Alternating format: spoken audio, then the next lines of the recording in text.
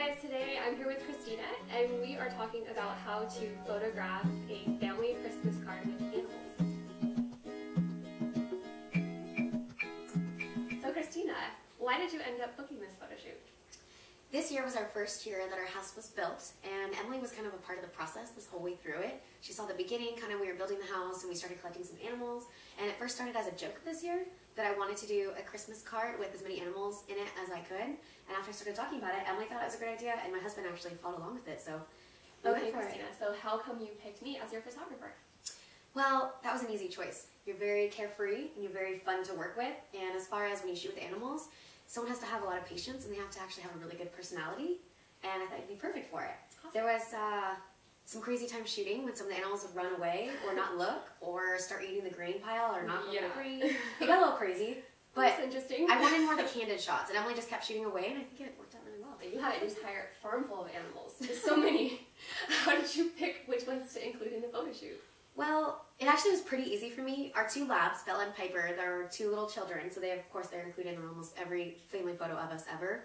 And then the other dog that we now have, who's about 7 months old, that's Archer, and he's our livestock dog. He's Great Pyrenees, and he's not very good at sitting and staying, but he's very sweet and he protects all of our animals, so he was an easy choice.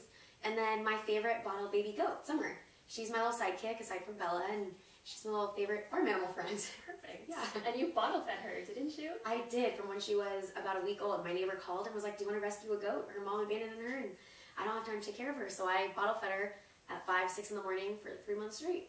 What a cool story. Yeah. Of course she has to be in the photo shoot then. Yeah. How did you get all these animals to stay for the photos? Well, any photo I take on the farm, there's always treats involved. I mean, like us, we all like treats and dessert, and so do they. The dogs, we had bones, and Emily was like shaking treats to get them to look. If you say treats to my labs, they typically just perk up. The goat, we had grain in a bowl that got knocked over somewhere in the shoot, so she was like eating it on the blanket, and that was pretty funny. You know, I didn't want a photo with everyone just looking. I just really wanted a shot where it was just very candid, and I think that's what we ended up with, and it was perfect. I know photo shoots can be hectic. How did you feel before the photo shoot, during, and then after? Well, before I was very excited because, like I said, Emily's been here before and she's really done a really great job working with animals on our property and kind of seeing exactly kind of what I wanted in photos. During, it was a little hectic, like I said. My husband knocked over the grain bowl, and Summer the goat didn't want to partake anymore because she wanted to go chase all the grain that was spread everywhere, so that was pretty funny. And then after, I just thought as long as Emily got one photo with each animal in the photo somewhere, I was like, great, we got it then, because it was a little hectic, but there was actually a lot of really fun and really great photos to choose from, so you did a really good job. Thank you. Cheers. Cheers.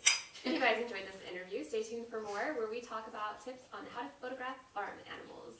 And if you enjoyed this video, please like and subscribe.